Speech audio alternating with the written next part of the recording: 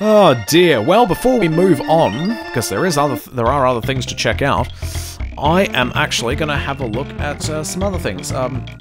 Cheat code thingies. I don't think there's anything really all that interesting to see, but there's also a music test, so why not? Here we go. Let's just have a look at some of the cheats at least.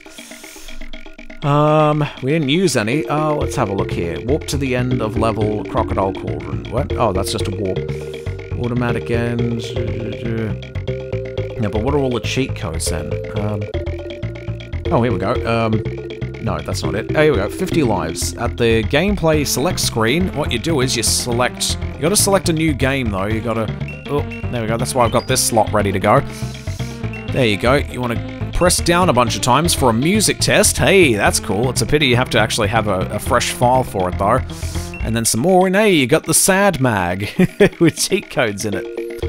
Oh dear, very nice indeed. So at the gameplay select screen, highlight cheat mode option and press yes sad lad. Oh, that didn't work. All right, we'll try that again. It's YA select A down left A down. There we go. There's all the Creme coins as well. Cheat mode. Here we go. So there's your sad lad. There's that. To eliminate DK barrels for a challenge, you can go barrel axe as well. So that's B A right right A left A X. There we go. So now all the DK barrels are gone. Or is that the midpoint barrels? I can't remember which one that is. All right. Coin status. Yep, we know that too. Are those the only cheats? I think so. No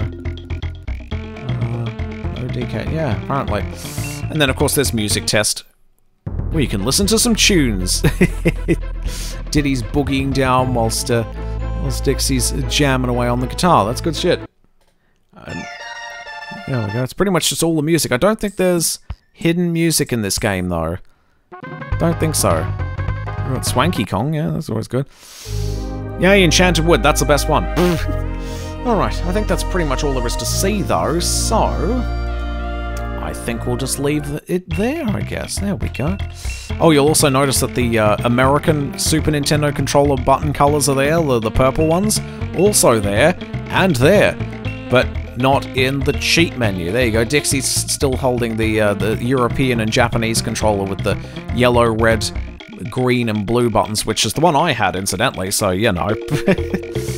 I guess they just overlooked it, but still. Pretty cool, I'd say.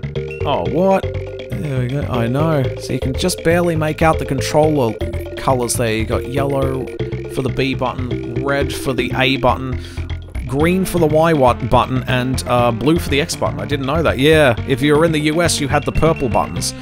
Which, honestly, I mean, you know, no, it's a decent color scheme, but I liked having my multicolor buttons.